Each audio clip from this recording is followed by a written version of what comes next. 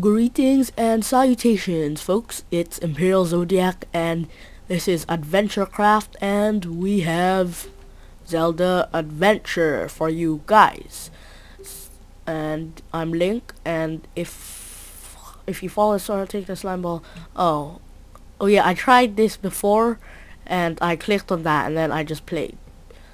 So I will be starting this series, and I'll be taking the tutorial. Fine, let's begin with the bases. In ZeldaCraft, you can't destroy any block.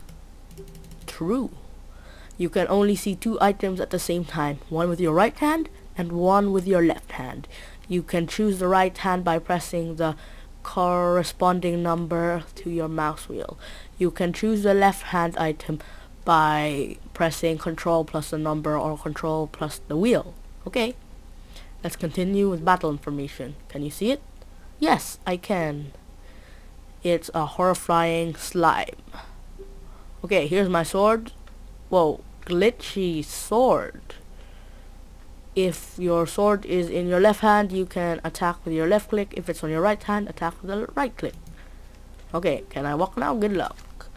Ooh, my sword was glitching out there. So I have to kill this slime. Wow. One hit. I'm Link, see? Awesome, you're so strong.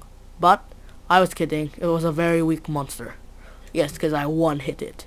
During your adventure, you'll meet much stronger opponents. I shall. During your adventure, you will meet yes, don't worry too much if you die. You won't restart the game from the beginning. There are many automatic save points in the game. Sure. And the tutorial will end soon, sure, and then we'll get into the game quickly. So come on. During the adventure, you'll earn some items which can equip with other keys, and you'll be able to change the key with the help menu. Where's the help menu? Options. There's no help freaking menu. Oh well. Come on. You should press and look at the help menu when you are able. Press H. Okay. Help. I think you know what I fail at reading. I think you know what you had to know. You are able to start this adventure, during which you can discover you will be teleported in a few seconds. Have fun. Ooh, I'm here.